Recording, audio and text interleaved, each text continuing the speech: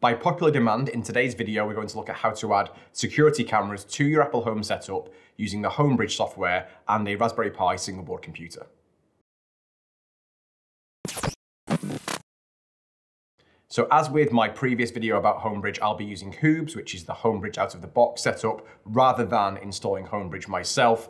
And this is the first in a series of videos I'm going to do focused on how to configure accessories in HOOBS, and I'm doing that series in conjunction with the HOOBS team.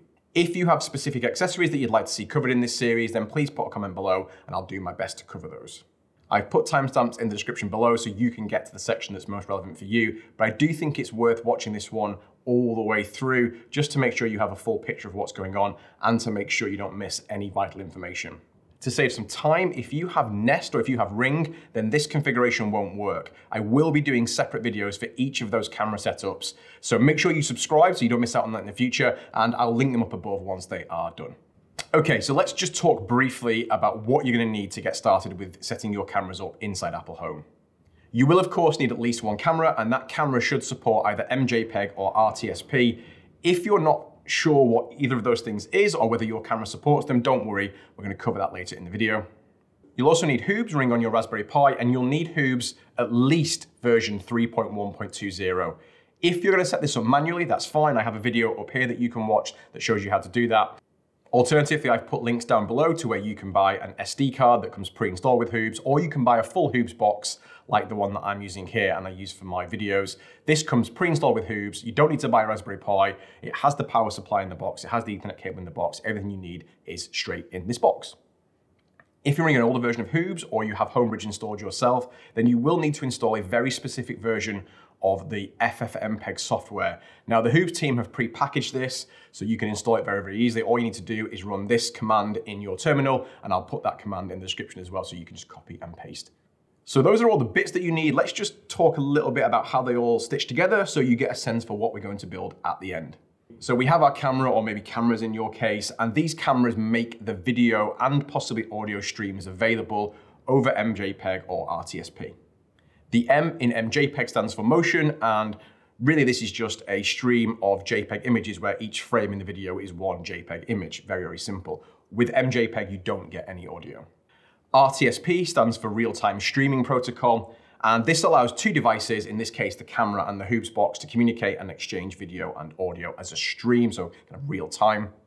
Now, RTSP doesn't actually encode the video or the audio. For that, you need something else, and Apple Home requires that video is encoded in H.264 and that audio is encoded in AAC. And one of the things we'll be doing in our configuration is setting up HOOBS to re-encode whatever comes out of your camera into the formats that are needed by Apple Home. Regardless of whether your camera uses MJPEG or RTSP, you will have a URL of some kind that points to the stream, and it's this URL that we're going to give to HOOBS. And one of the things we're going to do during our setup is find out what that URL actually is. The end result then is that video will flow from your camera into your HOOBS box, get re-encoded as necessary, and then flow out to whatever Apple Home device you're using, your iPhone, your iPad, so forth. Possibly the hardest part about this whole thing is figuring out what URL your camera actually uses for MJPEG or RTSP. Now, I'm using the Unify cameras, and these actually advertise in the video recorder system what the URL is. So the URL has three important parts. At the beginning here, it has the protocol, which will be RTSP for RTSP, or it will be HTTP for MJPEG. Then you have the IP address or host name and the port of the camera, or maybe in certain cases, the video recorder that your cameras all go into, like in my setup. And then at the end, you'll have the path, which kind of delineates the particular camera or particular stream that you want to watch. If you don't know the IP address for your camera, no worries. The easiest thing to do is to install a network scanner like Angry IP. That works on Windows, it works on Mac, it works on Linux, and then just run this on your machine, and then you can scan your cameras. As you can see here, I found that I've got a Unify G3 Pro camera at this particular IP address on my network. If you don't know how to find out the streaming URL of your camera, then if you go to the iSpy Connect camera database, which I'll link in the description below, and you can browse for your particular model. So I'm just gonna browse all the way down here and maybe find this Realtek camera, so click on that. And I can see down here that if I have the Realtek 2200, then it has an MJPEG stream, the protocol is HTTP, and the path is this. Obviously the IP address will be whatever IP address you found for your camera. Notice also in these paths here that they have like these variables in square brackets where you put username and password. That will be the username and password for your camera, and different camera models will have different variables that you have to add to the URL or to the path to make things work. Once you have the IP address of your camera and you have the path from the iSpy database, then you can stitch the URL together, something like this, and we finally have a URL that we can test and deploy in HOOBS. Now, I mentioned test because I think it really is important to do a test before you actually start configuring this. Now, I use VLC to do my testing. Really simple. If you just choose open from network here in the file menu and then paste in the URL that you've constructed, you can have VLC fire up the video stream. Obviously, if you can't get it working in VLC, there's either a problem with your camera or a problem with your URL. Now, while testing in VLC, you can find out some really useful information that will come in quite handy later on. Specifically, if you go into the tools menu and then you choose media information and then you choose codec, take note of which stream is video and which stream is audio. You'll notice that I have audio on stream 0 and I have video on stream 1. This is the opposite way around to what is expected by default and causes all kinds of problems, and we'll need to configure around that. So we're almost ready to start configuring these inside HOOBS. The last thing we need to do is just make sure that we have the camera plugin installed in HOOBS. So come over to your HOOBS, go to the plugins section, into search, and you're going to search for camera FFMPEG. And the one you want is this one here. It's published on the 1st of November 2019, and you can just click install. I've obviously already installed this. So with the camera plugin installed now, we can just go ahead and configure our camera. This is pretty simple. There are a few little pitfalls, but I'm going to talk you through all of them. So in the plugins section here, click configuration, and you'll see that the name of the plugin is here and the list of cameras is here. If you're not familiar with this config format, this is called JSON, which stands for JavaScript Object Notation. It's really quite simple. These square brackets denote a list of things. These curly braces denote what's called an object, and you can kind of think of this as a key value mapping, and we'll put all of our configuration values inside this object. And you have one of these objects delineated by these curly braces per camera. And if you have more than one camera, you can just put a comma here and then start another one at the bottom. But I've only got one camera so far in this configuration. Then what I want to do is just show you my basic configuration. So you have a key called name, and you can call that whatever you want. So this is the camera at the front of my house. Then you have a key called video config, and the casing here is important. So you have to have the capital C for config. And then we have another object, and this is the actual configuration object for the video itself. And this is the detail that we care about. Now, I've already got the basic config here, and I'm going to talk you line by line through each piece. And I'll also put this in the description below so you can copy it into your own configuration. So the most important one is the source, and this is where we put our URL. So you can see I've got my RTSP URL that I copied over from my Unify configuration before. This is prefixed with -i. This is to signify this is an input. The -i is not optional. I've also prefixed this with -re.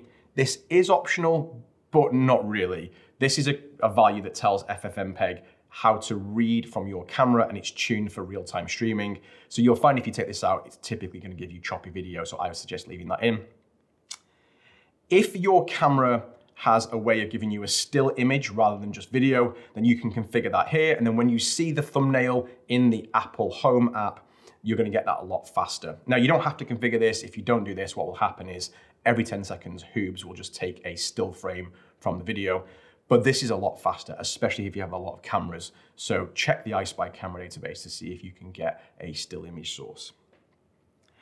You can configure the maximum number of streams, and what this means if you have multiple people in your house, how many people can watch that camera at the same time.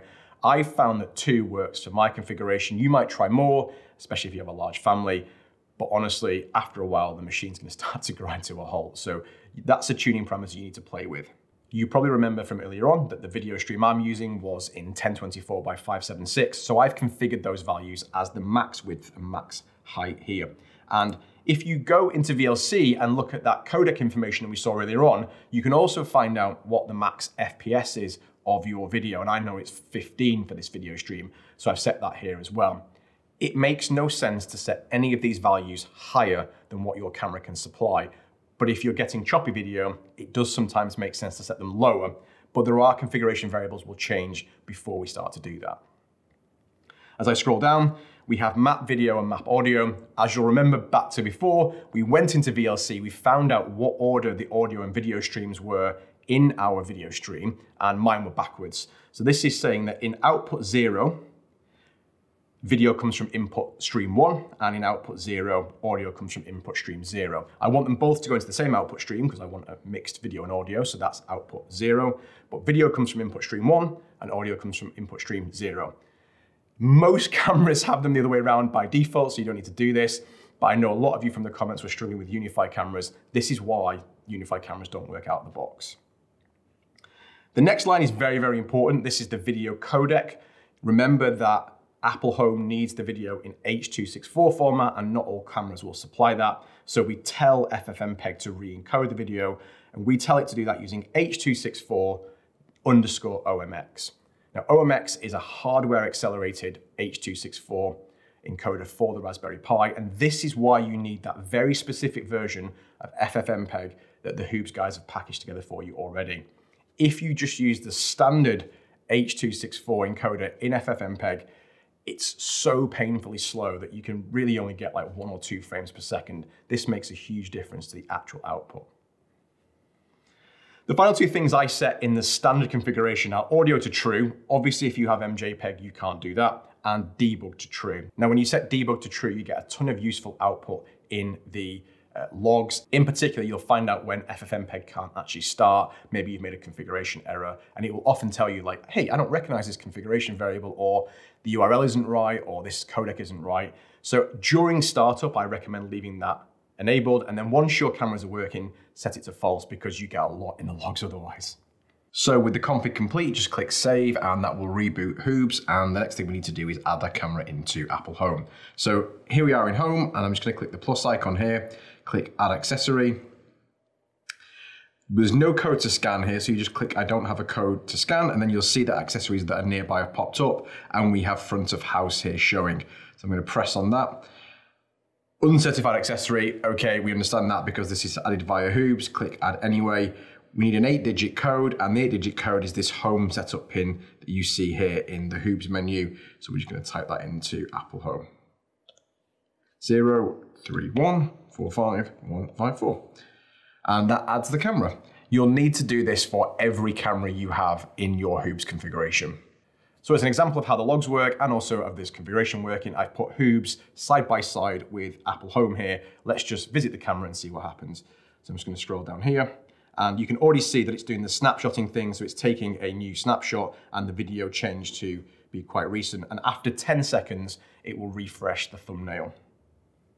So you see another thumbnail comes in, and now that's done. If I click on this now and bring up the stream, it does take a few seconds. This is not as fast as perhaps your camera will be by default, but eventually it will start live streaming.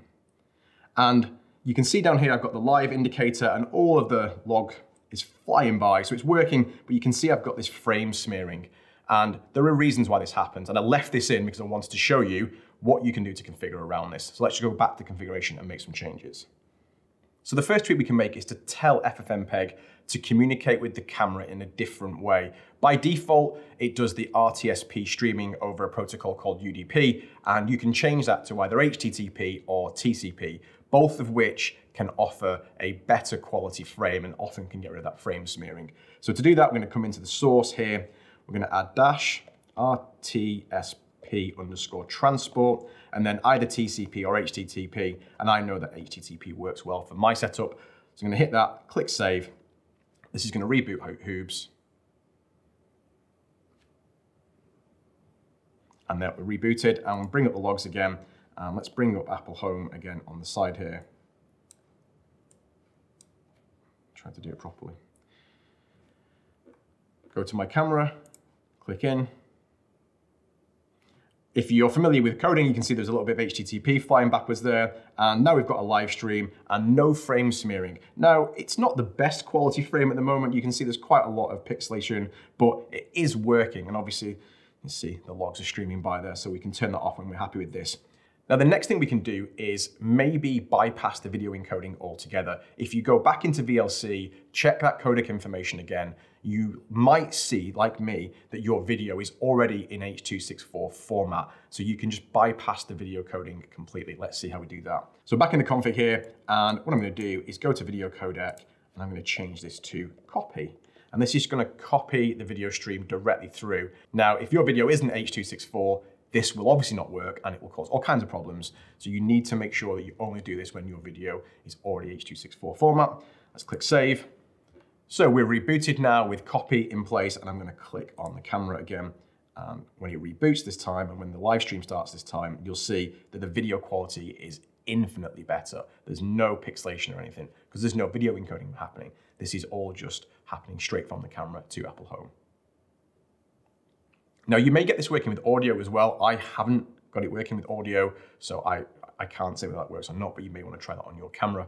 If at this point you're still having problems with pixelation or tearing, there's one more thing you can try before you start going for smaller video streams or lower FPS, and that's to change the packet sizes that FFMPEG uses to communicate with your camera. Let's see how to do that.